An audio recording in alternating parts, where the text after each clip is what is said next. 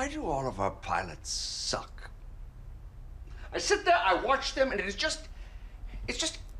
incomprehensible. This is the Hindenburg of development slates. These pilots, they make me wish that I had cancer again. Just so I could tell people, you think this is bad? I have cancer again. How the f did this happen? Yo, Sunshine, that is not a rhetorical question. How the f did this happen? I don't know. You're the head of comedy. Why is none of your funny? Some of my is funny, no? No. Well, comedy is very subjective. Oh, is it? Is it? Oh, so is it me? Am I being too negative? Well, please, someone, tell me the ones you like. Can anyone come up with one goddamn show that we can put on in the fall?